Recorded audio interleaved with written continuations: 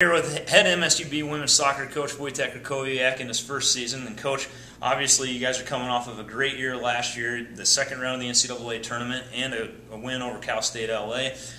And so just talk about this year's squad and how you guys are planning to build off of last year's success.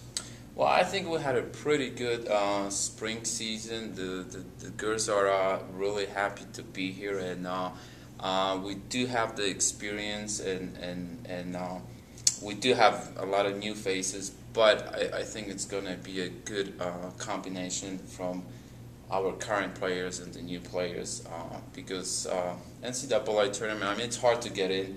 It's a lot of hard work and dedication, and we got great leaders on the team. So I think they're gonna carry the team, and hopefully we'll get back in the NCAA tournament again. So.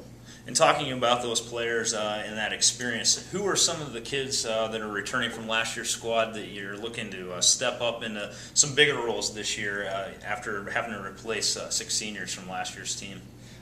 We have obviously we have 2 captains, Jen Larson and Jossie Richter. So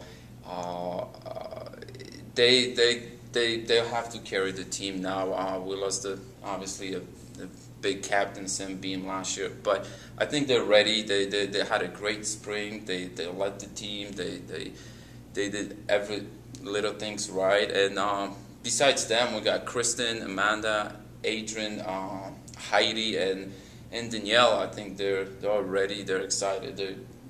I think they're looking forward to a new season. Right. And obviously, with every new season, you have some newcomers. Talk about a couple of the freshmen or even some of the transfer players that have come into the program and that you're looking also to kind of step up and fill in some of those other voids as well.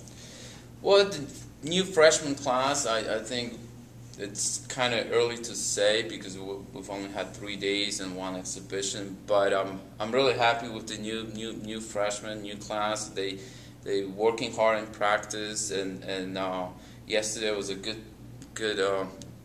test for us as a team. I think we had a good game. I know we didn't win, but it was a good game because a lot of new players play, and we're still working on the formation and tactics. So I think it's just going to get better and better every time we play. So I'm pretty happy with the freshman class, and I think they're going to help us this year. Sure. And now as we look ahead to the schedule, obviously the first home matches are for the MSUB Cup. We're hosting Colorado Christian and Southwest Minnesota State.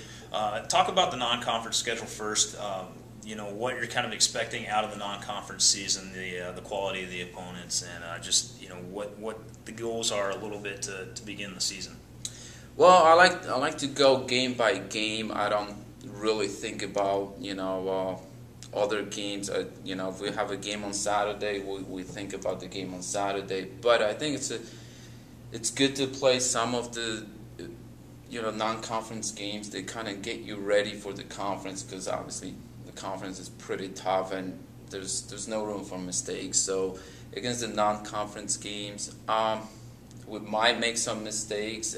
Hopefully they're not gonna be big mistakes. But if we do, that's a good lesson for us to correct those mistakes and move forward with GNAC games, because there's obviously no room in GNAC games. So you have to be really careful in what you do and how you prepare the team.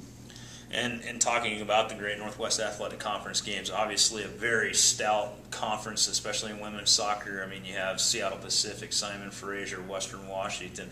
MSUB has stepped into that level, but don't forget about NNU and Central Washington and Western Oregon. Those guys can always come up.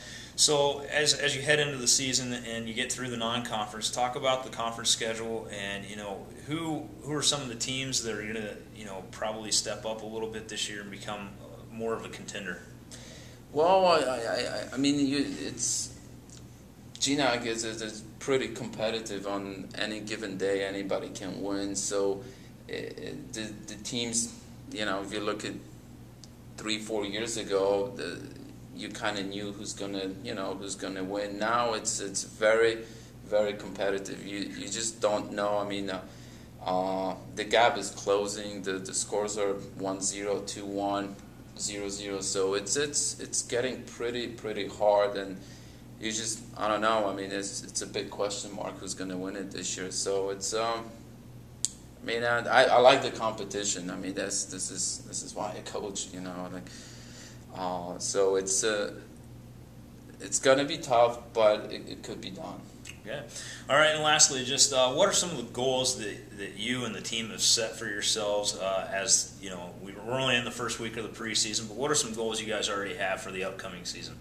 Well, obviously academic goals are have a team GPA 3.3 soccer-wise.